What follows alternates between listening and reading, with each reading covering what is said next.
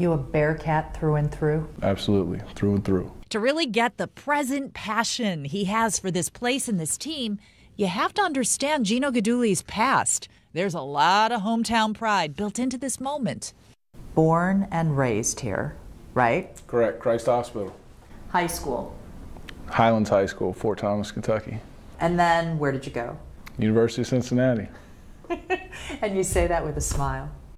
Love this place. What he's growing here has firm roots. His focus now is the position he played as number 8 20 years ago. Rick Minter gave me a chance early in my career as a true freshman to lead the offense, and was fortunate enough to play with a lot of great players that allowed me to be very successful. Guidugli set school records, so it's not too surprising that a certain young man he coaches now is setting new ones.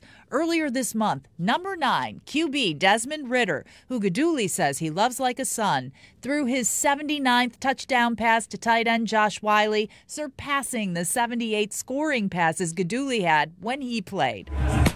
The beat on the drum for the record-breaking 6 points scored, more like an echo through time, for the only other Bearcat who lived something just like it. I'm just extremely proud of him as a player, as a person, as a leader. And, you know, it stings a little bit to lose your record, but knowing that it's him, it makes it all worthwhile. It feels good, but, you know, I've had a lot of players, a lot of coaches, a lot of trainers, and people help me to get to the position where I'm at right now. He describes Guidugli as the father figure or big brother in that bunch, the mentor. Me knowing that he's played here and he's gone through some of the things that I've gone through just in football and in life, you know, I think that's a connection that every coach and player should have. What's his biggest piece of advice that you take and run with? He always just tells me, you know, just go out there and be yourself and don't try to be anyone that you're not.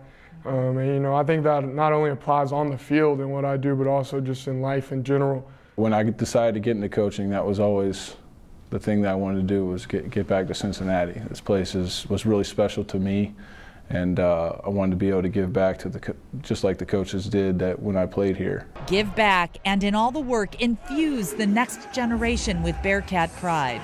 When you listen to Ridder talk about playing at Nippert and the fans, you can picture Guidugli saying the same thing. Love him, love him. I wouldn't trade him for anything else. There's no place I'd rather be.